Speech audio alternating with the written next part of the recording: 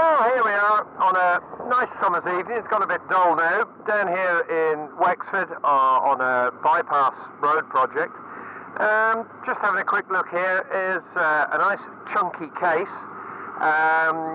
with, I think, fairly sure it's a SEPI forest mulcher on the back there. It's a fixed rotor, fixed hammers. So it really takes the stuff in. This isn't particularly good stuff to show it on actually, because it's willow trees, which are very soft and stringy. So it's probably not its best showing, but it does give you an idea of what it can do. There's the digger driver just getting out of the way safely before anything happens. Now let's see how this goes. I suppose that's 6 inches plus in diameter, the stem of those. Yeah, what's that? So 195, so that's some power there. Breaking a little bit of a sweat there, but nothing drastic. The whole reason, of course, is to break this all down so it can be disposed of with the earth that's dug up and rot away nicely.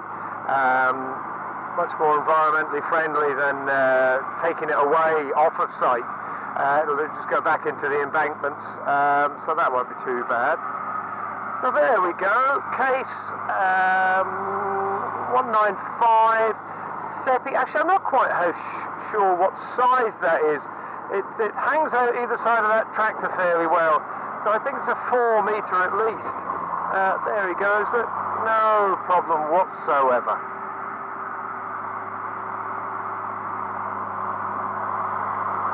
Doing a nice job. Now that's done a lot of work on this road already, so I'd imagine the hammers aren't the best. There we go, he's putting the flap down for safety. Like I say, the fixed rotor really does a job, but you can see what I mean there about how it's a bit stringy, that willow. But anyway, there he is, just coming back there. That's nice up on the ridge there. We cleared a corner of a woodland. You can just see that ash tree behind the tractor now. That's the corner that we left. We took about half the wood away for the road, and it wasn't anything special. There was nothing in there of any interest whatsoever. In fact, there was only a couple of birds' nests in the whole place. According to the landowner, it had been 30 years since anybody had been in there till I walked into it yesterday. Saturday.